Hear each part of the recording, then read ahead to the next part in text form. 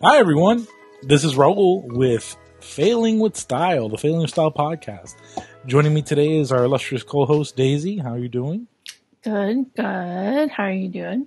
I'm doing well. I'm doing well.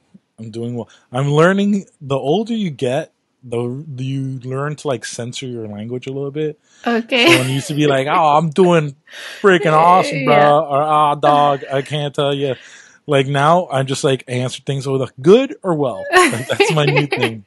It's hard to unlearn all of that. I Oh, dude. it's like you learn all these cool things when you're in high school and you want to say them all and like you're the coolest kid in town, and then you get older and you get into the real world and you're like, how do I fix my language?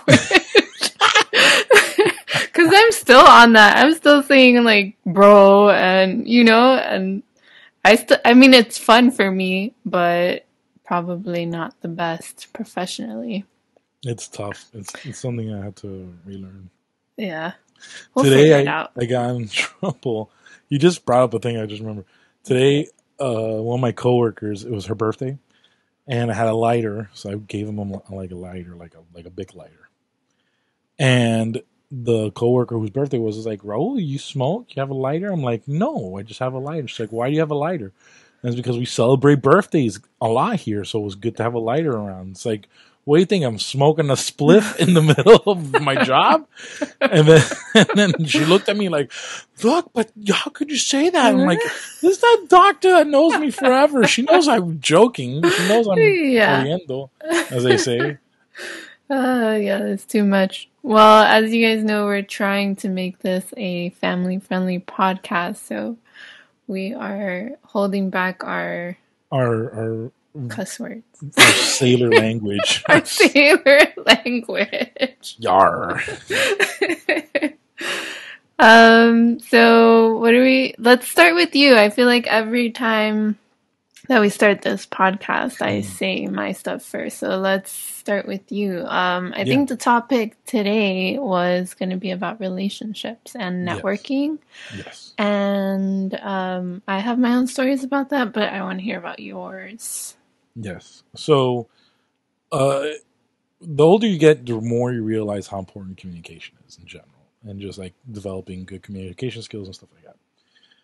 So, something that not that I have trouble with is just I feel like I need to keep it as sharp as possible. Like something I need to always like have as the sharpest tool in my shed is my way to communicating.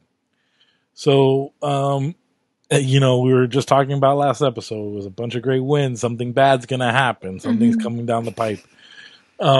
So 3 to 4 of the venues that I used to have shows with, I'm not having shows with anymore because of various reasons. Some of them they actually literally went out of business, or just like ways they just don't want to communicate with, which is fine. I understand. I wish places would communicate with me more. I think, and I wonder, is it because I give like a look on my face or my body that like, don't talk to Raul about this. Like, I don't know. I try to Like you're maintain like, walking around really angry or I what? think so. Like one of the venues I used to go very nervous to because I was always like I wanted to max out that room, so it was always kind of like not fidgety, but I was always having like nervous energy, and maybe that connoted to that.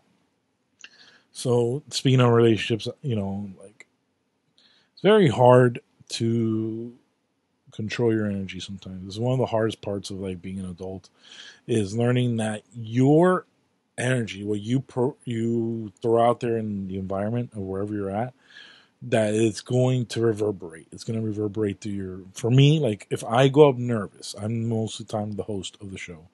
If I go up nervous on a show, more and often than not, the other comedians following me are going to go up nervous. So you Or it's a gotta. trickle effect. It is. It is. So recently I've had a great run of shows. I've had a great run of shows. So here's a good sign of communication and a good relationship I have. I have a show in Oakland Park in a beautiful venue that we do shows kind of like in their outdoor garden area, which is really nice. We get that show 30 or 40 almost every night of like people going to that show. It's a great show. A lot of people like going to because of like open mic is awesome. A lot of great comics turn up from the Broward area and the Miami area to there. So one of the comics, I was at another show. I was booked on another show that Friday, literally far as hell, like from in Miami, in the heart of downtown Miami. One of the venue messages me, "Hey, we got a complaint about the show going on right now." Mm. They send me they send me a screenshot of like an email of like what it was. What it was there was a topic that was brought up, ironically, by the cleanest comic that I had booked on that show. Ironically, the Yeah. cleanest comic I had booked on the show brought up a topic that I guess these people, because they heard this topic being discussed, thought it was like in a negative way or whatever. They're very close to the subject of this material that's being talked about. We can't talk about it. No, we're still dealing with it. It involves like it's a sensitive subject for many people out there. So like it involves two buildings. Happened a few years ago. Yeah. Okay. Okay. So that subject was broached in this joke, and apparently these audience members, apparently one of them were there at the scene of the situation, and did not feel like it was like the correct time to talk about it, even though it's 23 years. But nonetheless, so they messaged me that. They messaged me that. And then I was like, immediately I reached out to who was the host of that show. I told him to apologize. Thank God, I love this guy. The host of the show is one of my partners. And he's like really, really good about like following my direction and like understanding that where I'm coming from is to protect everything, to protect the show, to protect the venue, to protect the comedians. So I asked him like, hey, can you do me a favor? I know this is like uncomfortable, but can you go up to the owners of this venue and apologize for this comedian? And we know that the comedian was not. Honestly, when I heard the joke, I was like, this comedian is on the wrong. This comedian, this is a good joke. It's a very solid joke. It's a joke that's actually more personal about something, a situation of her, than it has anything to do with the event. And I think it's just that the audience misheard it, and that was the problem. But because I have that good relationship with this comedian, because I have this good relationship with that venue, everything is fine. Everything is okay. Nothing bad's going to happen. Can I ask you something about that? Because that's very interesting to me, how as a comedian, you have to know what boundaries you can or cannot cross. How do you even determine that? I mean, okay, so that's difficult. It is difficult. It's you're basically walking a landmine a little bit. And not really. Sometimes some comedians don't care. They go up and they think their material is A plus USDA grade, clean, amazing material. But it's a thing that I believe in more now the older I get. You need to be able to read your audience. You need to be able to understand where your audience is coming from. And you see your audience. Sorry, I'm trying to turn off the fan because I feel like it's coming in noise. You need to be able to read your audience. Sometimes one of the things I like doing is I like walking through the crowd. I like hearing what people are talking about, and you can kind of get a feel of like what people are into and what they're not into.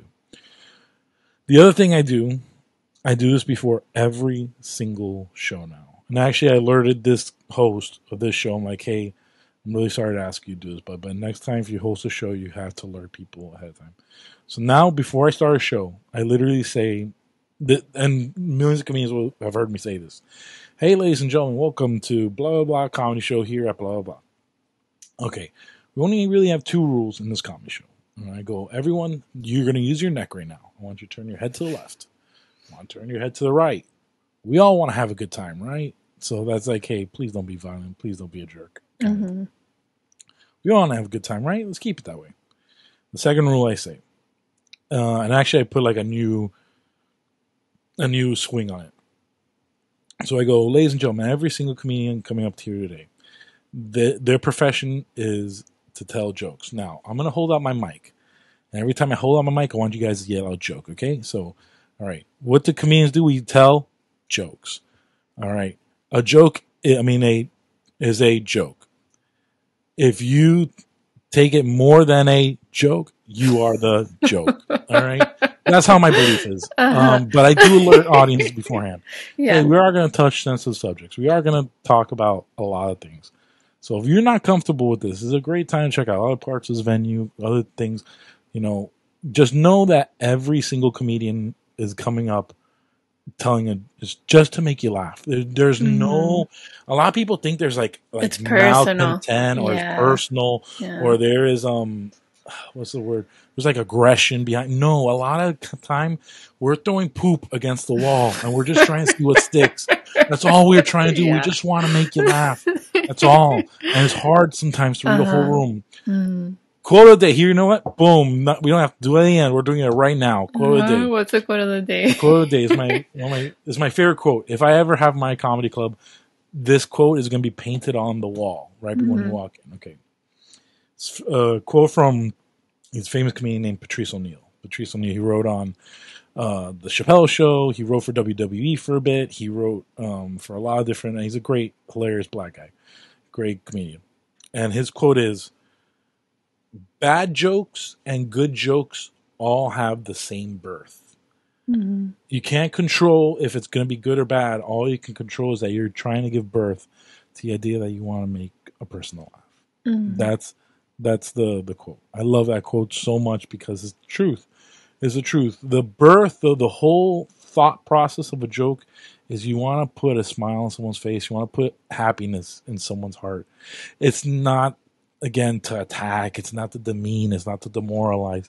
It's just to make you laugh. And some people forget that. And comedy, don't get me wrong, comedians get mad sometimes. They're like, "Don't you know you're at a comedy show?" Like there's actually there's a very famous story that happened this week. That it was a comedian in New York, and a lady kind of heckled and stepped on her joke, and she's like, "You know what? Kill yourself." Like she literally said, "Hey, mata, like kill yourself." Like, the problem with that comedian did it. I don't have a problem with her saying that. If she said it jokingly, which we all understand, body language, we all understand like the cadence of a person.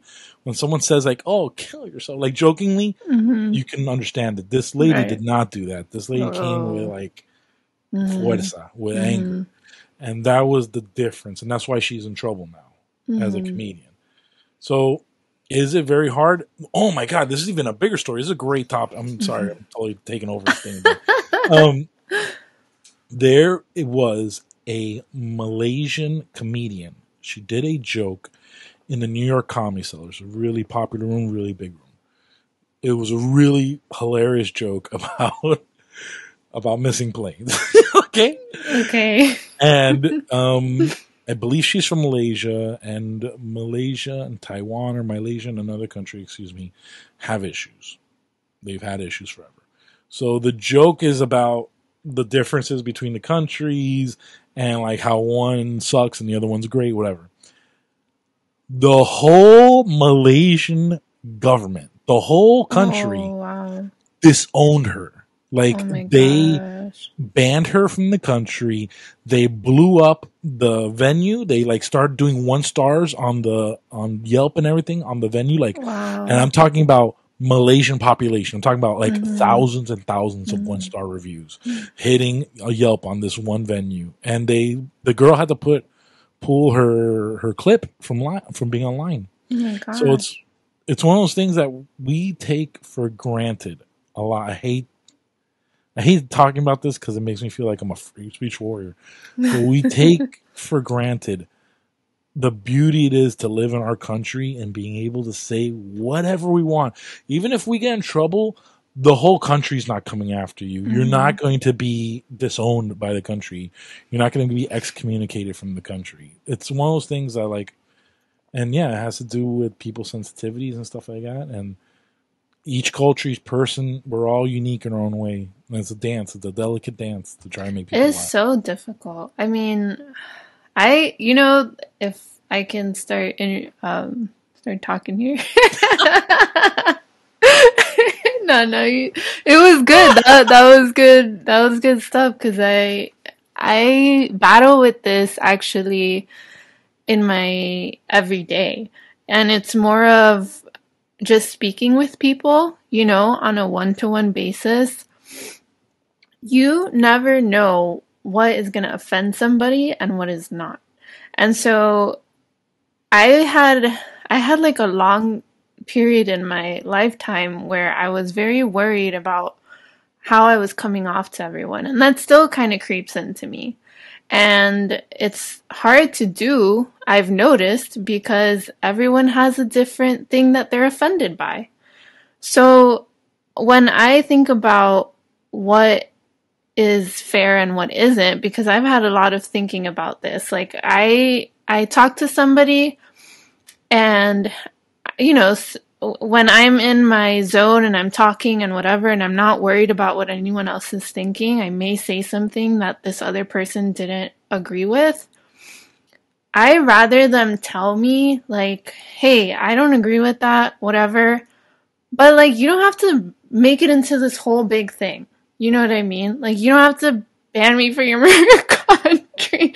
You know what I mean? Because, first of all, if you are in your mind all the time thinking about what everyone else is thinking, how everyone else is going to receive what you say, then you're never going to say anything. And I've been there. Like, you walk in between the lines and you're like, oh, I can't say that to that person. I can't. And you drive yourself nuts.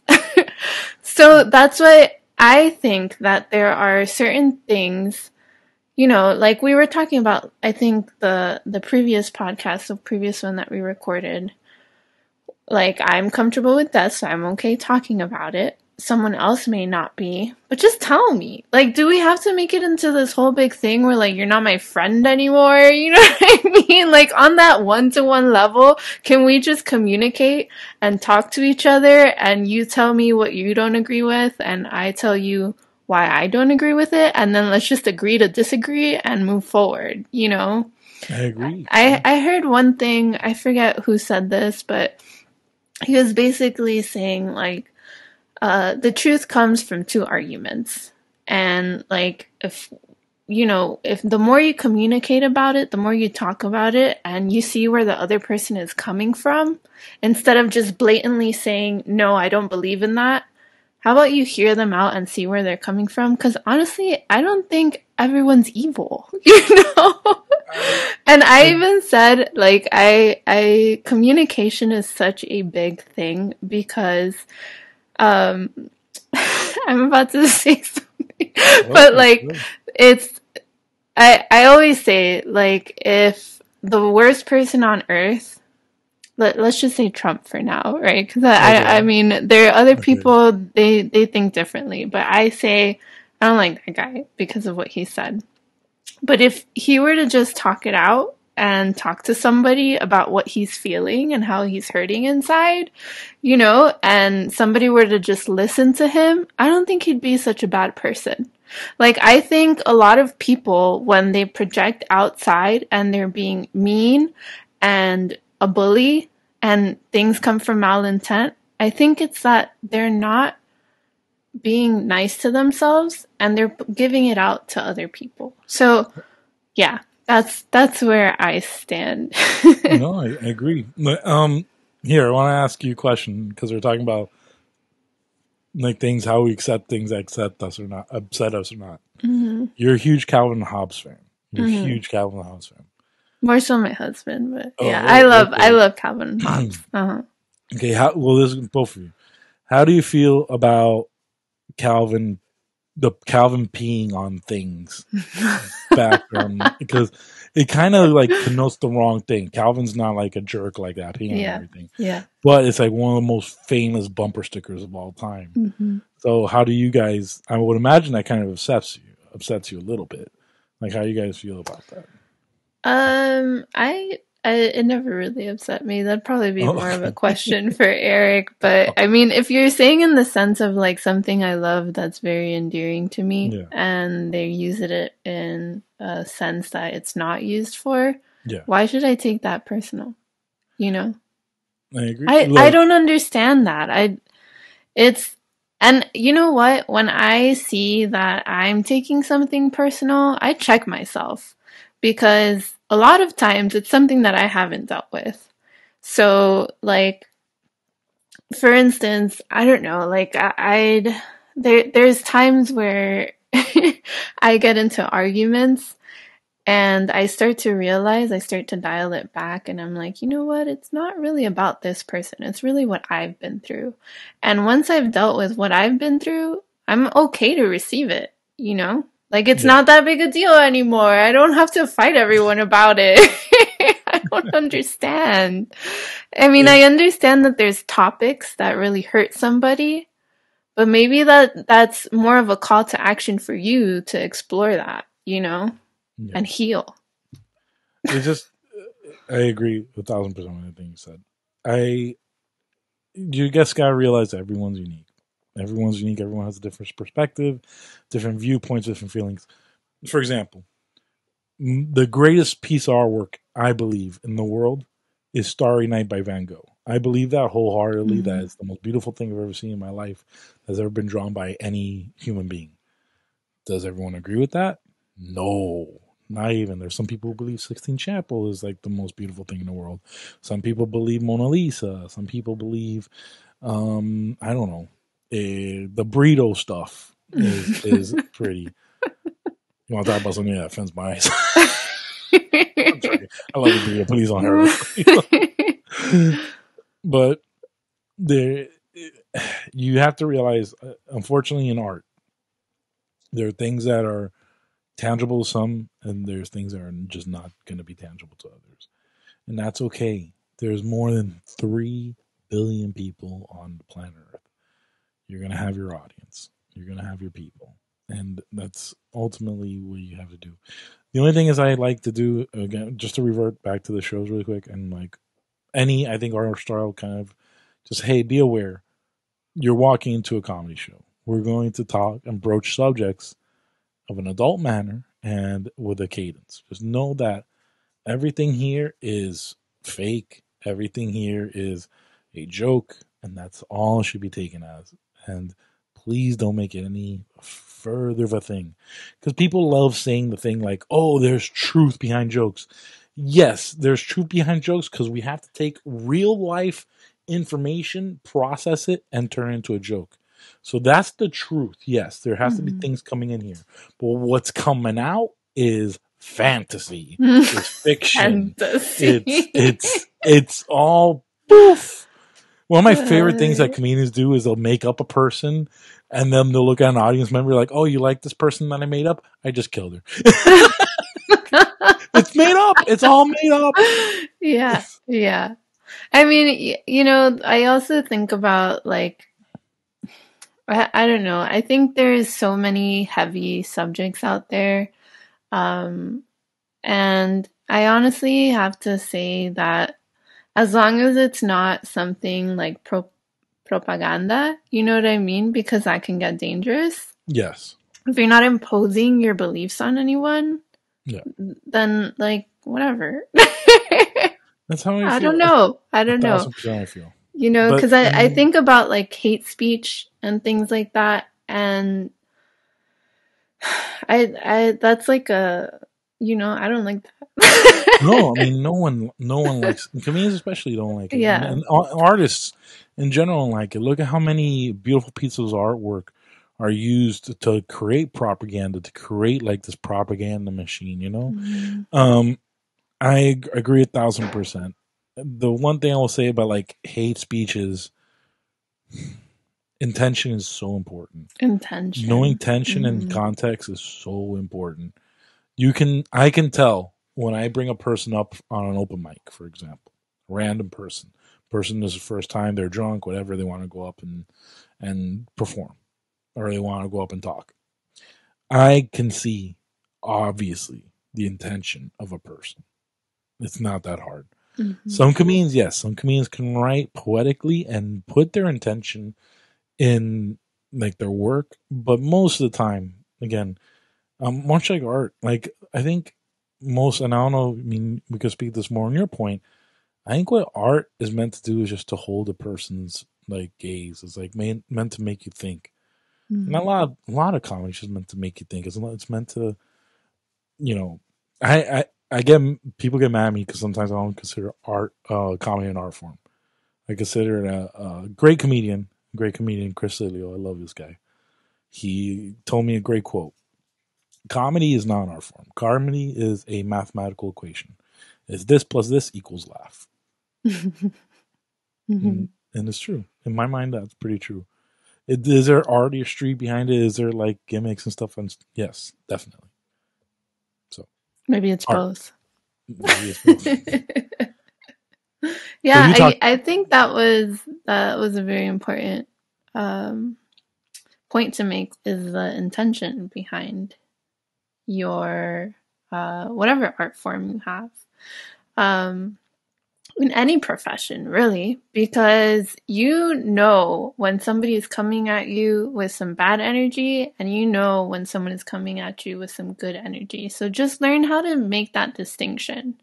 Because if someone is saying something and you are focusing in on the words and not on their tone or their demeanor, and all you do is just go blindsided and hear whatever that person is saying, just the words, and you get triggered, like, let's be a little better about this, because maybe they're not trying to hurt you. They're just trying to make a point, or they're just trying to get their word across. Don't silence them, that, because silence isn't good for anyone. That we're human beings that need to talk to each other, and sometimes it can get a little muddled, but make that distinction of, like, is this person being good with their intentions, or are they being bad? Because I think that speaks more volumes than the actual words itself. The only time you should be silenced in a movie theater. That's the only time. Yeah, turn your phones off. Okay, and it's because you're taking in information. You're taking in the movie. Yeah. Where do you see bad intention in like a drawing board or an art world? I consume a lot of good art. Art. The only reason I would see bad intention in artwork is if it's like propaganda. Like if it's Yeah, something that they're trying to push forward that has bad intentions, yeah, then that is not good. I think if you have good intentions, go for it, because art is very loves to push boundaries, and you have to be able to accept that. You may not agree with it, but that's why there's millions of other art forms that you can absorb, Um, so I would just say, like, I've never really seen, or I don't look for that, so I haven't seen it, but yeah.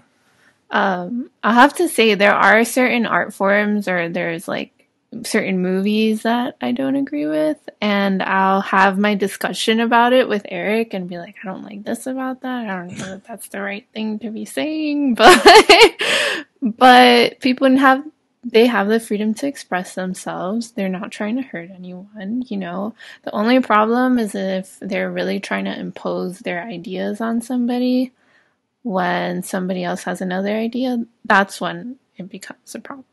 Yeah, Mm-hmm. yeah, I agree 1,000%. How you so you know that in the 1800s, I think they tried to censor the Sistine Chapel. Mm-hmm. They tried to paint over because it was all naked. Everyone was Mm-hmm. naked. God, Peter, everyone, not Peter, excuse me, Adam, were all naked. And they tried to censor it. They literally painted over. They painted over Michelangelo. He went blind. He went blind. The paint would fall into his eyes. The paint had lead in it, Yeah. and it blinded him. That sucks. And good thing it came so far for him.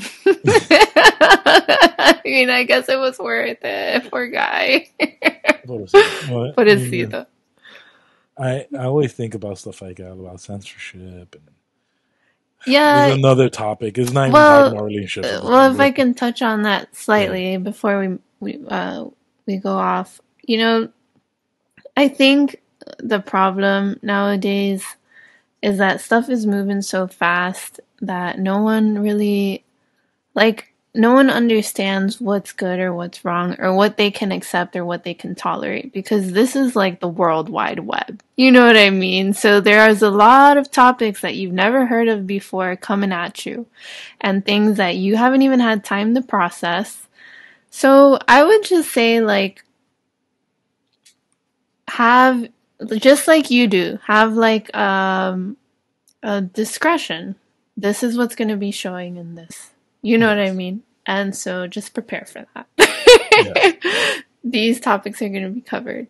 So just prepare and be okay. And if you're not okay, leave. You know, it's that simple, I think. I believe it is. But that's just how I am. I do like warning people because I understand sometimes you're walking into a comedy show and there's a various amounts of different comedies. There's like sketch, there's like slapstick comedy, there's physical comedy, there's stand up comedy. There's a variety. There's a variety, and is one of the reasons why I do that. So it was a learning moment for me in a sense that like, hey, I just gotta do this all the time, like not even think about it. And it's gonna make everyone's life better in the end, Yeah. and it strengthens our relationships. There you go. Full circle. Communication is key. Really, though. I'm going to communicate to you. This is what it's about. And you are going to receive that communication and do what you want with it. Where can the nice people find you, Raul? The nice people can find me at RDHITO. My name is taken, so I couldn't. Oh no! I can't do Raul Hernandez. You can't text him or something and tell him, "Hey, it was my name first." I wish. So I'll figure it out. I have been thinking because I hate that the two numbers are the end and stuff like that. So I'm gonna work on it. Where can the nice people find you though? I'm at Daisy Vesiana. Find me on LinkedIn, Instagram, where else? Facebook. We're trying to get the Facebook up, guys. We'll get there. We're working on it. Daisy's actually been doing a lot of great work. She's been doing the reels and stuff like that lately. Very proud of her. Thank you. And if you guys have any questions, concerns, anything that you are failing with and would like to talk to us about, if you can email us or leave a comment, we will get back to you and we'll showcase it on the show. I hate saying this because this is a bad form of communication. I haven't checked that email. Oh my gosh, I check it, guys. Okay, thank God. Because I'm like, failing. What if there's been like 50 submissions and we haven't checked? No. I don't know that anyone's listening. If anyone's listening. People are listening. We got an extra follower today. I thought. All right. We'll see. Thanks, guys. All right. Take it easy, homies. Bye-bye. All right, bye.